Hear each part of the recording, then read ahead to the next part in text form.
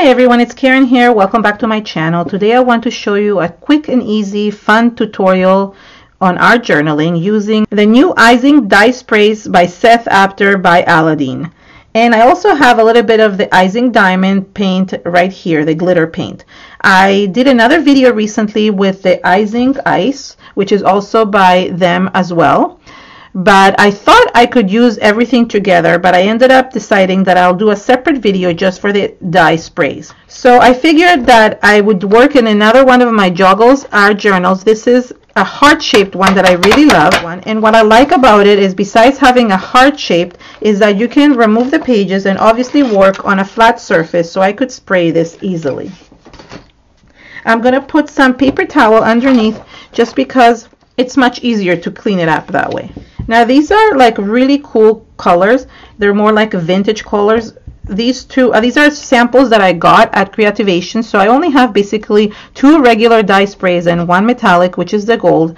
So I just want to show you kind of how they interact with each other and how beautiful they look. Now I haven't prepped this page or anything. I'm just going to basically spray the background and just let it kind of sit there. You can also go ahead and take a paintbrush and paint with it as well, so it gives it a beautiful effect as well. So they're very beautiful paint sprays, and what I love about sprays in general, not only these ones, is that you can cover a surface so quickly and it just looks so nice. Now these are dye sprays. There's many different types of sprays in general in the world.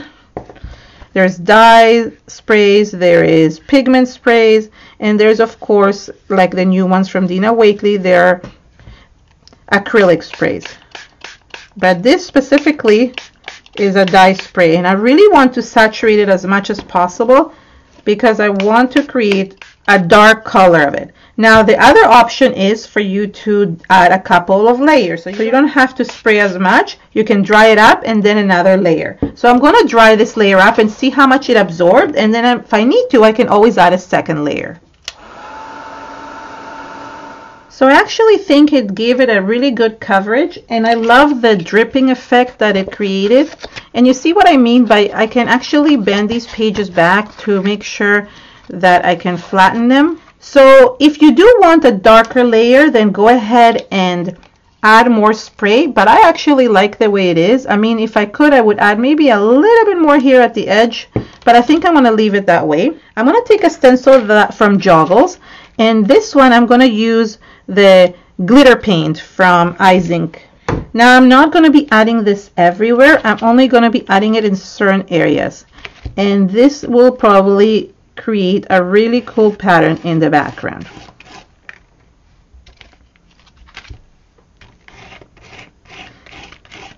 I've used this paste before, and it gives a really cool glittery effect, and I thought this would be perfect. It would make it like really shine and look beautiful, and you can hear the glitter basically in the background.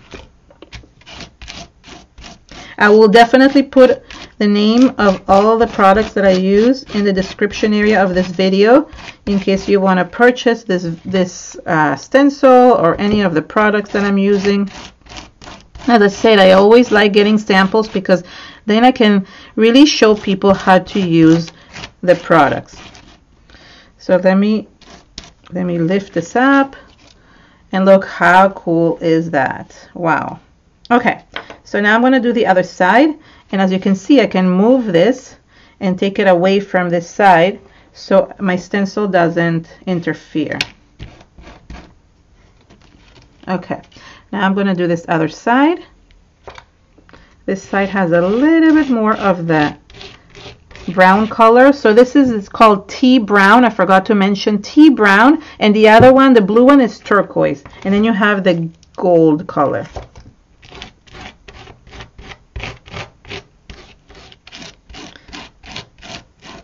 So it's a really great glittery paste to use and basically create a beautiful pattern onto your background. Okay, let me lift it up. And again, I didn't add it everywhere, just in certain areas to make it look very cool. There we go. Oh, I love that. It's so beautiful. Now what I'm going to do is I'm going to dry this part, and then I'm going to add a little bit of the gold. What I love about this Izink glitter paste is that it dries super quick. Like literally I only dried it for less than a minute and it was already fully dried. I see, as you can touch, I can touch here. This page has literally been only 15 minutes, not even, and I am basically almost done. Now this gold really covers everything up, so I want to make sure that I don't add too much, or that I'm just careful of where I'm adding it. So I want to kind of create a little bit of light, but I could also go with my paintbrush and just kind of spread it a little bit. So you could use this as paint, so I could kind of stick my paintbrush into it, and that way you can use it as paint as well. So this is what I meant. I didn't even have to add another layer there, because I could use my gold to create that. Now I feel like I lost, for example, this color, so I can go back with this color and just add a little bit more, and again go with my paintbrush and just add it here, so it looks really nice. And what I'm thinking is I want a little bit more of this color in certain areas. There we go. Then let's mix it a little bit with the gold, and there we go. So what we're doing is, like, we can mix the two colors together and blend them into the background. Yes, I like that. Okay, so there is one side, and then I'm going to add the gold on the other side. Again, I'm going to blend.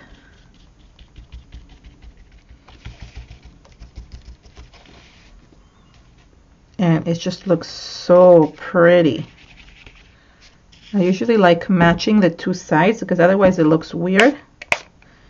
So let's do that.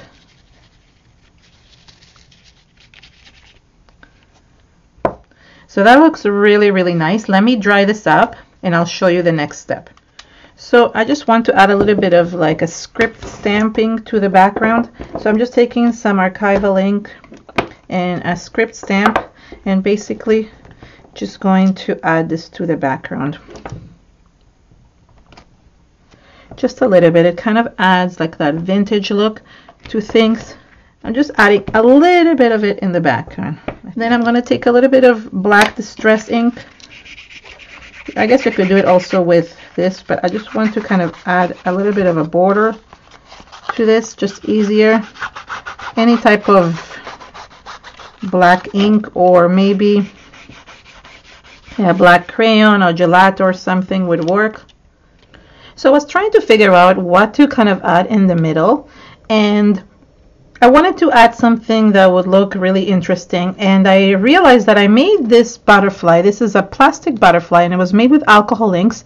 I recently did a video on alcohol ink substrates, and I was demonstrating how to do it on plastic, and I thought, you know what, this would look really cool right here in the middle to just have it there. But how am I going to attach it? That was my main thing, that I didn't know how I would attach this to it. So I was trying to figure out, and I think I'm going to cut it so that way it fits in between. So I'm going to show you what I mean. Okay, there we go. So if I cut this, all I need to do is basically just glue the middle. I don't have to glue everything, just basically the middle, so to make sure that I'm not blocking the area where I'm supposed to put it back into the book. So I'm going to use some soft gel and just kind of add it to the background. So you see it's like plastic in the back. I just thought it would look really nice. So I'm not adding it to this little bit or this little bit, only to the wings. And I could leave it like flopping around, but I don't want to do that because the plastic doesn't look as nice in the back. But I could let it like kind of be loose, and that would look okay as well. Okay, let me just put this here. So I'm going to line it up in a way that it doesn't block anything. There we go. So this is what's nice, because I can combine two different things. I can combine the sprays, and I'm also using the ones where another type of artwork and design that I did with alcohol inks. Now I'm going to line up the other side. That way nothing gets blocked. And anything that you see that it looks white will dry clear, because this gel obviously dries clear, as I've said before. So it's not a problem. I just want to just kind of hold it there until it dries. So I'm going to pop it back into the journal and then see if I want to add a sentiment or something like that. But I want to make sure that it works inside the journal. So I see here that it's getting stuck. So maybe I will have to cut off this little part. So again, trial and error to just see if this will fit. And I might have to cut a little piece of it off, and that's okay. But that makes it easier to fit inside. So I have to take this back and actually cut this more. So this is sometimes happens where you're not sure if things are going to work the way they're supposed to, but still looks really nice. I still like it. Does that look odd? I wonder if it looks odd. I wonder if I could just maybe, you know what, let me fix it. Okay, so there we go. So what I did right now is actually fixed it so it fits perfectly in there. Let me do this as well to this side. So I guess this is a disadvantage for these type of journals. Everything else is an advantage except for this, because you don't have a bound journal, so you cannot connect the two pieces together.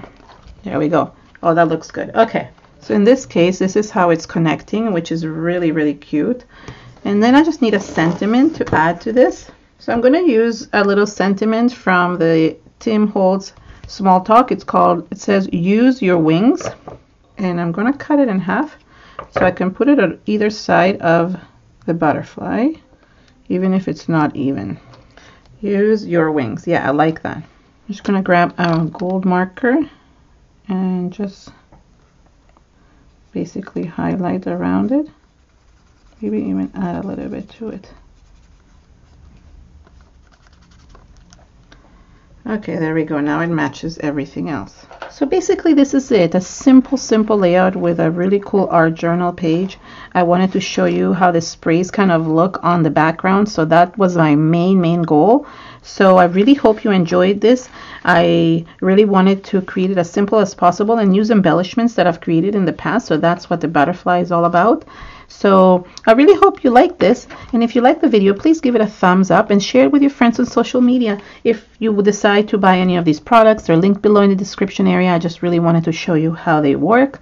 And other than that, I really hope you enjoy my videos. Please subscribe to my channel, give it a thumbs up, and other than that, visit me. You can visit me on Instagram, you can visit me on Facebook. I have my new Facebook group, and I would love to see you there. So if you share anything, or if you create anything inspired by this video on any of my videos or projects, then you can share it as well over there. It's Keren, Tamir, and Friends Creative Space. Thank you so much, everyone. Have an amazing day. Bye.